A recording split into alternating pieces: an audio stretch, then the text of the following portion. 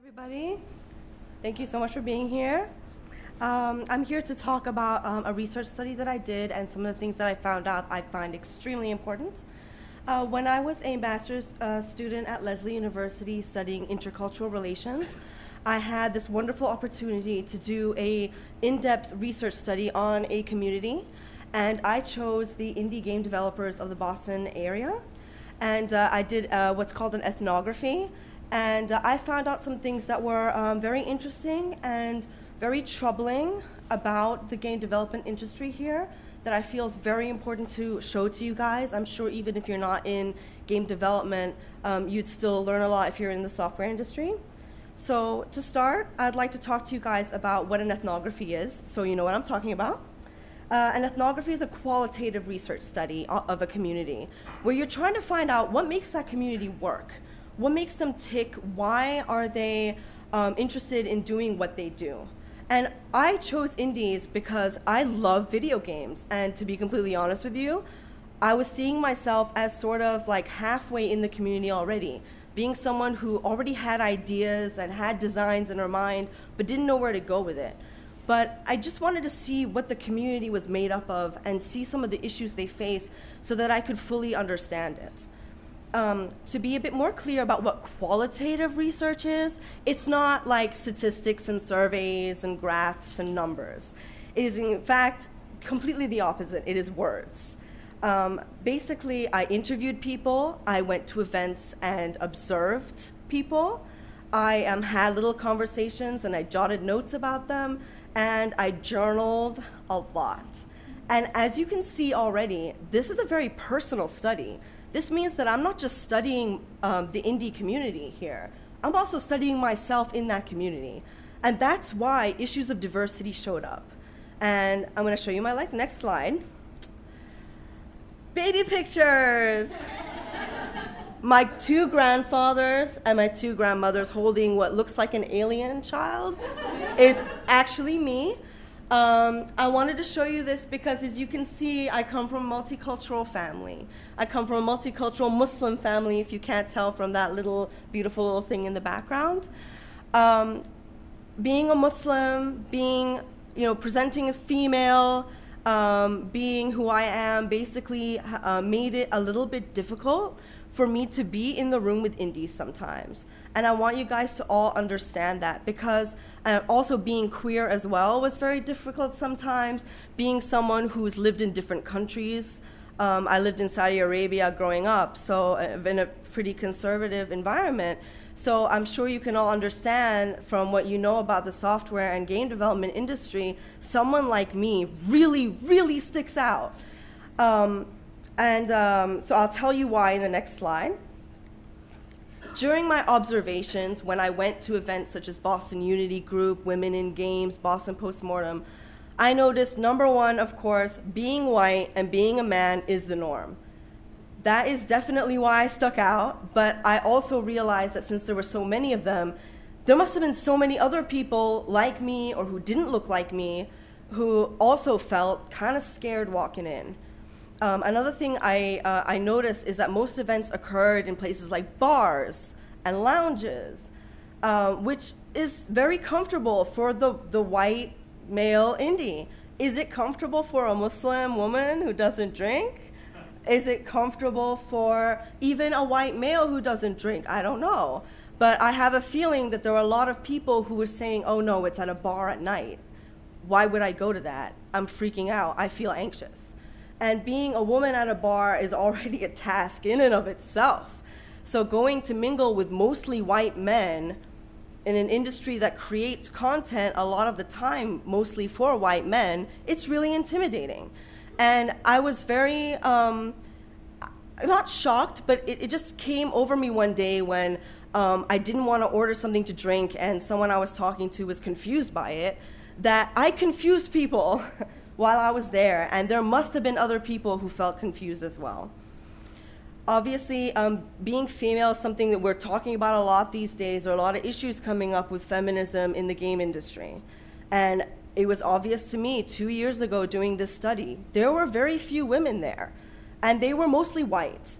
One thing that I remember happening to me is talking to this really inspired, lovely black woman who came to a Boston Indies event, and there she was at the back of the room with me. I was in the back of the room to do research so I could watch. But there she was, and I asked her how she was doing, and she's like, I feel a little awkward. And I wondered, I also felt awkward, so there must have been other people like me who feel awkward being in that situation. And why?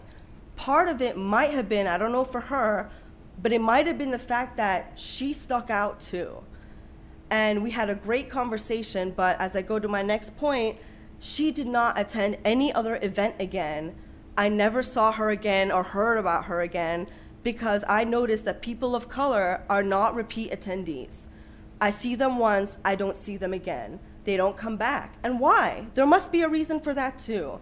It can't be that the content of the talks were alienating, or they might have been, but maybe the crowd was. And I already had felt it kind of in my stomach already. I feel weird being here. And to be honest, would I have come back to an event at a bar? I don't know. But that could just be me. But I said all of this is through my very, very subjective lens. But I feel like I can't be the only one seeing that there were mostly white men every single time. Another thing that I want to talk about is that half of the time, and I remember actually counting and realizing it was exactly 50% of the events I went to, when there was a person of color there, a white dude made a comment, to be completely frank. For example, there were 3 young Asian women attending a Boston Unity group, and they were sitting together, and 2 men sitting behind me said something like, "Ooh, Asian invasion." And I'm Asian too, but I'm not East Asian, but I felt so weird hearing that. And it was the first thing I ever heard. And those girls heard and turned around. Do you think I saw them again? I'm not sure. Again, I don't know exactly why they weren't there again. But obviously hearing these kinds of things, and as I said, half of the time, someone mentioned, oh, look, a black dude for once. I mean, if you hear that as a minority, you're being singled out as the sore thumb. It is not a comfortable situation to be in. But as I'm saying, these were all observations. These were all generalized accounts. I couldn't pick up on every single thing that was in the room. I couldn't pick up on what every single person was feeling. And a lot of the time, it is based more on assumption. So I do need to talk also about interviews. I did in-depth interviews with individuals and with couples, not necessarily romantically involved couples, but maybe co-workers. There are certain things that I noticed, and this brings me to the point of innovation. Yes, there is a problem with the demographic, but there's also a problem, a worry that I saw within interviews. Interviews are so much more intimate, so I can find out so much more about a person and an indie and what an indie wants through talking to them directly. One of the hugest things I noticed is that AAA studios were criticized at every turn with the people who I talked to. They didn't want to be cogs in a machine. They didn't want to be a unit in a whole. They wanted to be the whole. And I understand that completely. As individualistic as it is, I totally get that they want to have full creative control over what they do.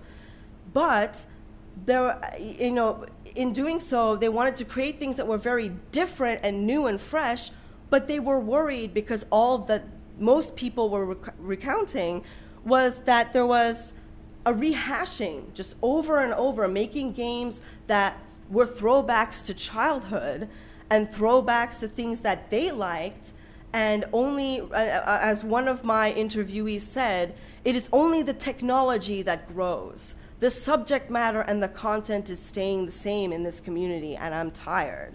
I remember him saying that he was tired. And looking at the games that were being made at the time and looking at some indie games that are on, for example, for like Greenlight, I kind of get what he was saying. I kind of get what these indies were talking about. So they have all these worries about stagnancy and games being the same and games not pushing the limit and us having the same content over and over. And immediately, in my mind, it was, well, yeah, you're a bunch of white bros. Like, you're gonna make the same stuff, aren't you? But But I mean, obviously some of them were really trying to push it, but not exactly knowing where to go with it. Like, how should they push the boundaries? And they asked these questions to themselves within the interview, and they did not connect it to race. They did not connect it to gender. And so there's a lot of talk going on in social media about the need for diversity, the need for diversity. And from the interviews that I did, I'm not sure that the indies I spoke to completely understood what it meant to include people and what it meant to give them a voice. I want to say every indie that I spoke to that I asked, there are a lot, I would ask something like, what do you think about the makeup of indies? What would you like to see more of? And they always would say something like, oh, there are not enough women, there aren't enough people of color, but they knew the problem, but they didn't fully understand what to do about it. And then I do want to say that no indie showed overt racism or sexism in my presence. I never had a situation where a group was discriminated against or something nasty was said about them. However, since I mentioned some of the things I saw during observations, there may be things that are more subtle that are innocently done, but they are done, and it is exclusionary. I do also need to mention that besides women feeling safe in the spaces where indies are meeting up, I did get detailed accounts of sexism and sexual harassment in this community, in the Boston Indies community. And although I was not subject to that, I feel like it's important to point out these things are happening, and they have happened, and they happen in the workplace as well as at events. And that was really shocking and really saddening to me. But it just says that people aren't really talking enough about them. And even to this day, I feel like it's kind of a very difficult subject to broach, even though there is a lot of social media work being done about it. So just to be brief about my conclusions, indies care about the games they make. The games they make reflect who they are, whether it's based on mechanic or based on art or based on narrative. They care about what they're doing. Secondly, they are really, really worried about this demographic problem most of the time. They just don't know how to talk about it or what to do, from what I've seen. Secondly, no, not at all. Thirdly, indies want to make better games. They do want to see things, freshen up. They don't want to see things rehashed over and over. To me, it's very obvious, but I'm going to say it again. Having diverse minds means diverse thought patterns, means diverse knowledge bases. And that will, to me, mean diverse games. Of course, if we need to have a balance of different types of people if we're hoping to sort of qualm these worries. I truly believe that as indies become more introspective, as these questions are being asked, as the articles are being written, as the tweets are being retweeted, people will become more culturally sensitive. And hopefully the ones that don't care about cultural sensitivity will get the hell out. I really hope for that. Because the more solidarity we show with people who are different than us, the more welcome they might feel. So there's a lot of work ahead, but I truly believe that indies have a good spirit. I do believe that they have the best intentions at heart most of the time. However, there is so much to be done. All right, thank you so much, everybody. I had a great time.